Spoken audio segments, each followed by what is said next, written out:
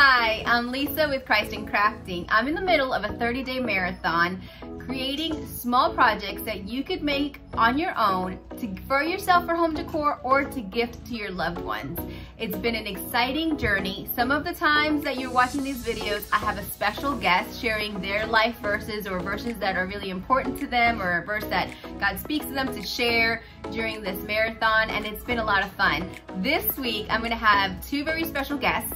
Next week, I have 3 special guests, and the list keeps growing, so I'm excited to see what happens. But all of these creatives are from around the nation, sharing the gospel and sharing their gifts of DIY crafting. So be sure to follow the playlist and also subscribe to my YouTube channel. I had 2 very special guests. One was my mother-in-law, and she had painted in decoupage for the first time. If you haven't watched that video, please go ahead and click the link and watch it after this video. The second one was yesterday, and my grandson and I created this frame using the IOD mold, resin, and DIY paint. And super, super fun. This could be a gift tag. This could be something that you put a magnet on, put it in the back of on the front of your refrigerator, or there's so many different ways that you can utilize these. You can make a whole bunch of them and put them on a piece of wood and hang them on your wall. He thought it was a great idea to hang this on our laundry room, the little knob, and I kept it there yesterday for a little bit. So there's so many different things that you can do to create fun art and make them as gifts as well. All right, let's get to today's project.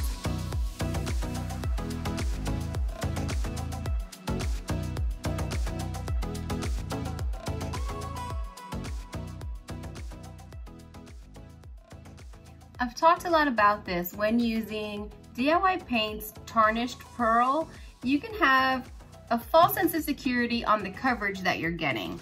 Notice here, this is dry, and this is not dry. It's wet and it's very see-through, and you might think you don't have really good coverage for your first coat, but you actually have better coverage than what it looks like.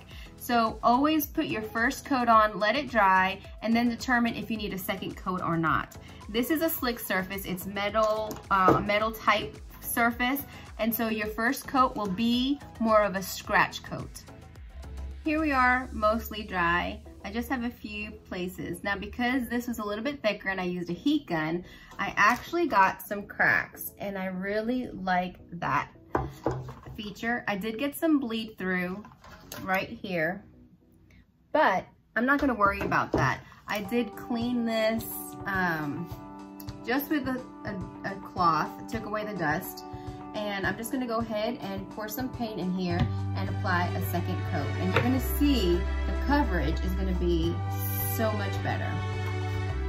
So we'll go ahead and mist this to reactivate the paint and make it flow.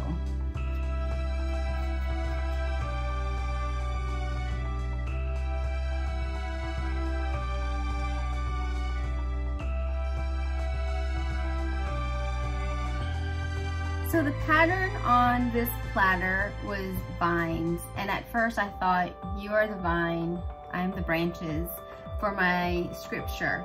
But then I remembered I really wanted to use this. This is part of the Fruitful Harvest stamp collection.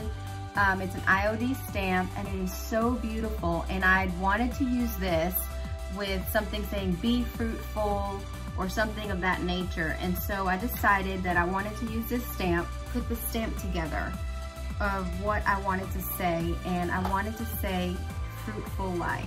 And so what I'm going to do is I'm going to attempt to put this on here and get this like this stamped on. And so I'm just going to go ahead and stamp this. So I'm using a thin mount. You can use the acrylic that comes with your stamp. This is the farmhand stamp, and this is the typesetting stamp, and it's great to mix fonts. So I'm just going to take my IOD ink that I've placed in an ink pad, and I'm going to go ahead and just pat it. You don't want to go too hard. What I like about the farmhand stamp, and you can really see it now that it's coming to life, is that it's imperfect. So even if you don't get it all lined up, the letters are not made to be perfect. It's like that Ray Dunn type of font, and it comes out super, super cool. The ink is permanent, and so you want to make sure you don't get it on your design. And because I'm going to have to press it hard, that could happen. Always make sure your stamps are nice and clean, because when you hover over, if they fall off, I'm going to put it more to this way, and I'm going to let that hold, and then I'm going to push down. And because of this, I could have cut this and made it fit, but I didn't want to cut it just because I didn't want to.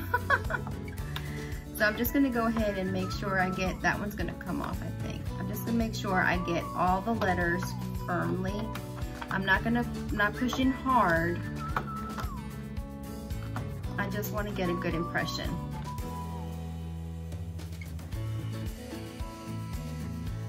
All right, so I need to reuse my F and my U. And so I'm just going to clean them off. So I'm going to place them right side up where I want it.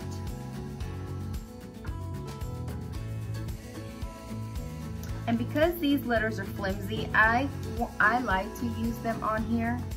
And I'm just going to put them on here, and then I'm going to re-stamp them.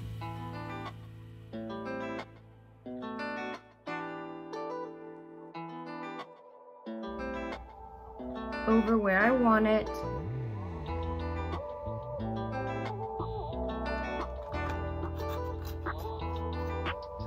And I'm just going to press it.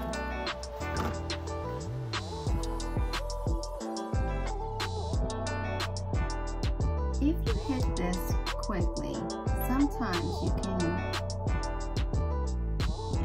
take away a little bit of your ink because it hasn't dried all the way.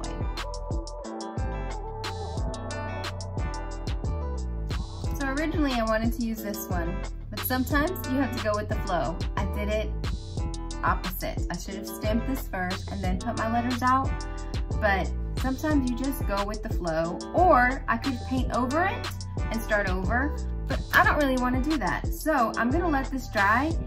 Now to paint this, I'm going to use DIY Paint Making Powders.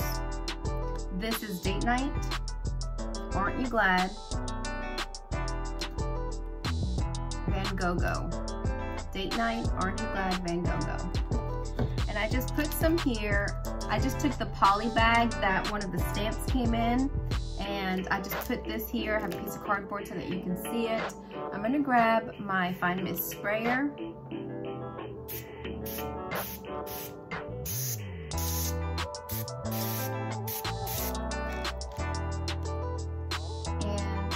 I planned on blending these colors together anyway. So I see that they just kind of happened. You just need a little bit of powder to water ratio.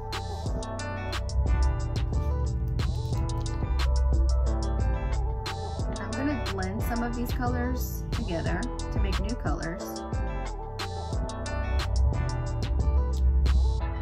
And I just have some cheap Walmart brushes.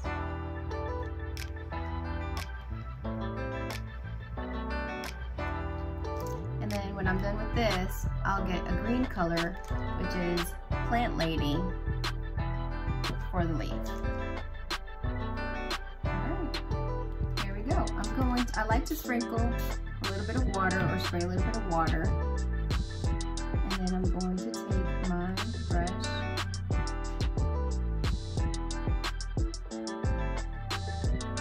and start painting.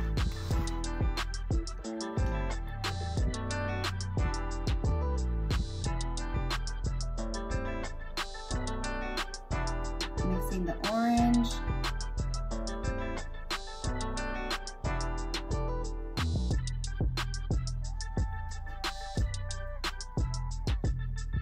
Just to give some color variation.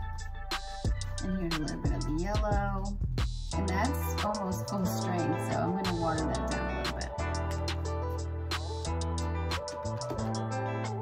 There we go.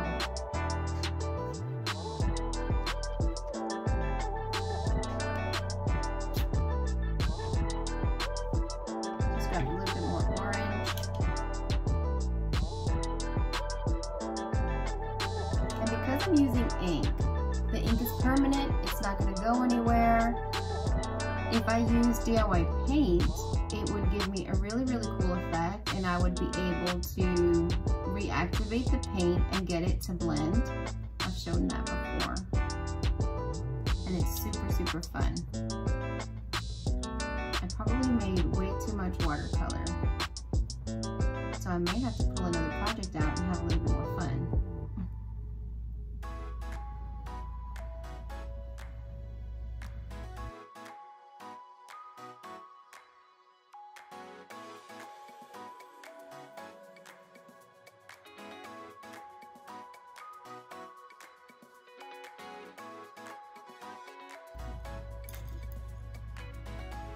Now I'm going to take a little bit of my green color, and I do want to mix it with a little bit of the yellow.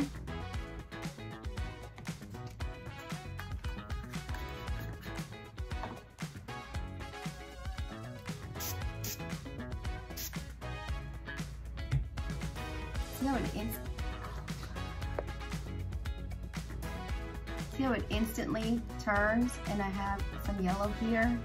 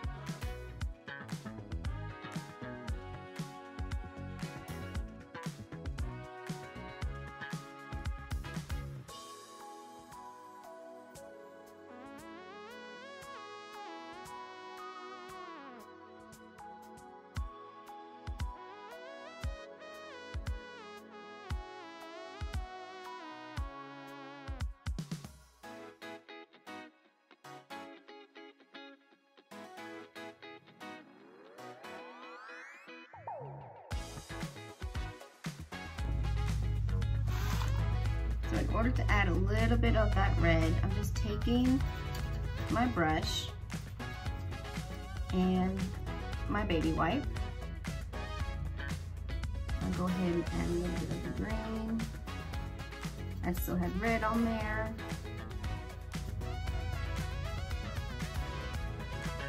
Maybe take some yellow, mix with the red as well. Just kind of rub it in, wipe it off.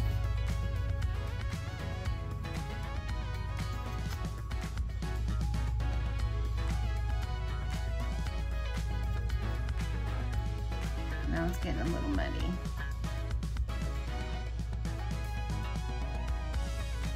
Just wipe that off.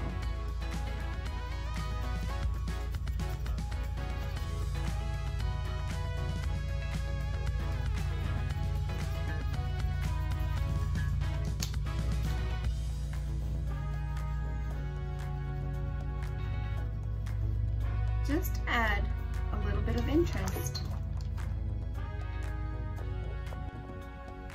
Now I'm going to take a clean baby wipe and I'm going to go ahead and distress this because I do want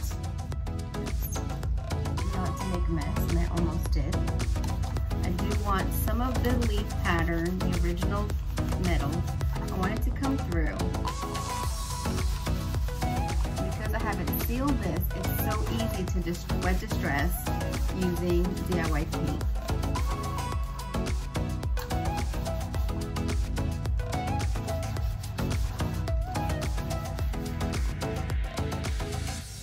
God wants us to have a fruitful life. He says, be fruitful and multiply. He asks us to bear fruit. Without him, we can't bear fruit. And so when we go back to the scripture of he is the vine and we are the branches, it's when we're connected to him that we can produce that life-giving fruit in other people's lives, in our own lives.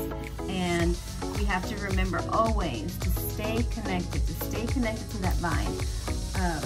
An apple in an orchard couldn't grow if it wasn't connected. connected to the apple tree, or a grape connected to the vine. And so that's what God is trying to tell us, that we have to stay connected to Him so that we can produce good fruit. Everybody produces fruit. We're either producing good fruit or we're producing bad fruit, and He wants us to produce good fruit. I hope that you were inspired by this. All right, to seal this up, I'm going to be using DIY paint, Big Top.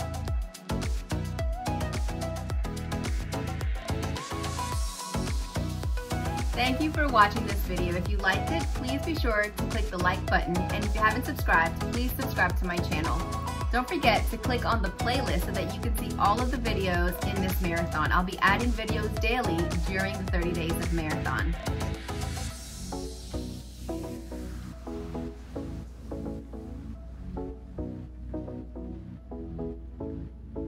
I hope this was inspiring to you. If it was, please post in the comments and let me know. I look forward to hearing from you. I hope that you have an incredibly blessed day.